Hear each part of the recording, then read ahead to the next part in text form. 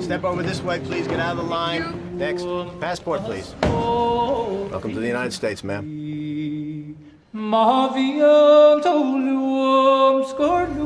Dear Rose, I miss you and Mother and think about you every day.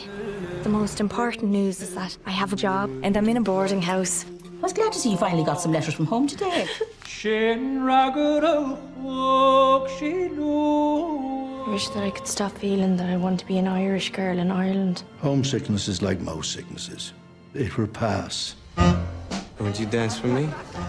I'm not Irish. So what were you doing at an Irish dance? I really like Irish girls. I met somebody, an Italian fella. We're going to Coney Island at the weekend. But do you have a bathing costume? Why didn't you tell me to put my costume on underneath my clothes? I thought you'd know.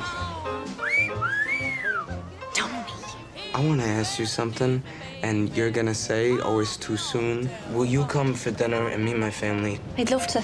You like Italian food? I'm going to say splash anytime I see problems. Good idea. Splash! You just splashed his mother, his father, and the walls. Let's go again. Ready?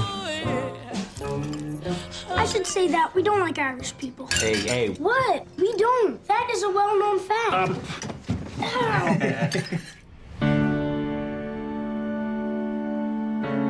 It was sudden. When will they bury her? You want to go home, I guess. How would it be for you if I did go home? I'd be afraid. Afraid that I wouldn't come back. Yeah. Home is home. Ireland must seem very backward to you now. Is that Jim Farrell I saw? He's a catch for someone. I have a life halfway across the sea.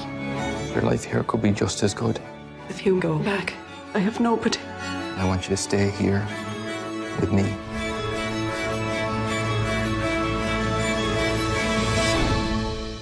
Home is home.